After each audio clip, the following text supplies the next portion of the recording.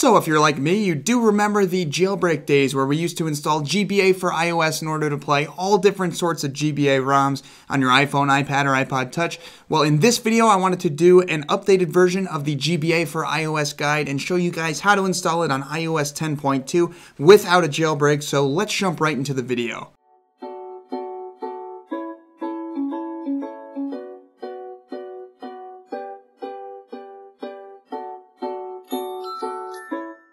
So back in the good old days of jailbreaking, when I was rocking an iPod Touch 1G, the first application, or one of the first applications I would usually install, would be the GBA4iOS emulator on my jailbroken iPod Touch, mainly so I could play the Pokemon GBA ROMs right there. Absolutely awesome. Gave me such a thrill back in the day, guys. Luckily, there is an updated guide for this. It's very, very simple, requires the same process that it used to require. Does not require a jailbreak, actually, and it only takes a couple minutes. First step, all you have to do is open up Safari and go to iemulators.com/GBA4iOS. That link will be down there in the description, but again, it is iemulators.com/GBA4iOS. Once you're on that page, you can scroll down. It gives you a little bit of a description for the application, shows you how you can play all of these ROMs on your device, and gives you two links. You can go ahead and choose either of the links. It explains exactly what they are. I'm going to go ahead and choose the signed version here, and then all you have to do is go ahead and click install. Click it here one more time. Go ahead and click install.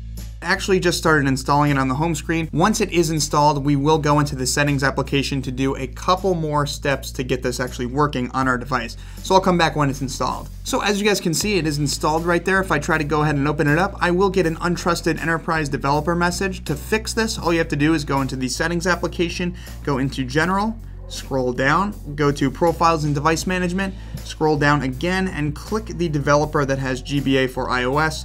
Go ahead and click Trust again, and it will trust the application, and it is now usable on your iPhone, iPad, or iPod Touch. You can go ahead and open it up right there. As you guys can see, go ahead and click Allow Notifications. It gives you a little welcome message. You can go ahead and click OK, and then it can show you all of the different ROMs you have right here on your device. If you go into the settings, you can see all of the different kinds of emulator settings that you can change here. You can change wireless linking, external audio, auto saving, notifications, the color palette.